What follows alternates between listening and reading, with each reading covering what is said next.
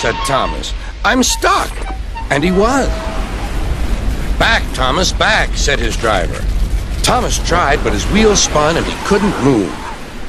The conductor went back for help, while everyone else tried to dig the snow away.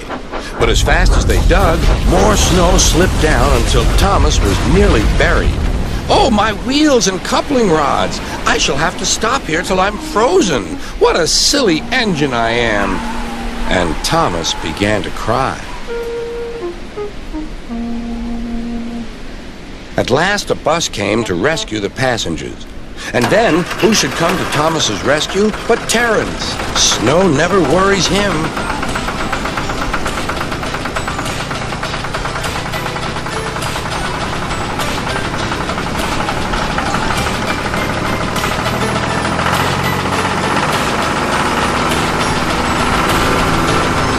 He pulled the empty coaches away, then came back for Thomas.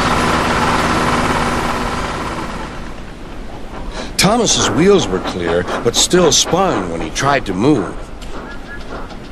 Terence tugged and slipped and tugged, and at last dragged Thomas clear of the snow, ready for the journey home.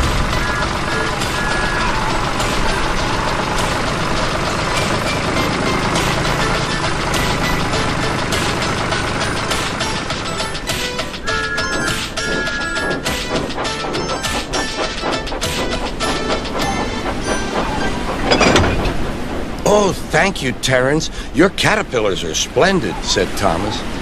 "I hope you'll be sensible now, Thomas," said his driver. "I'll try," said Thomas, and he puffed slowly away.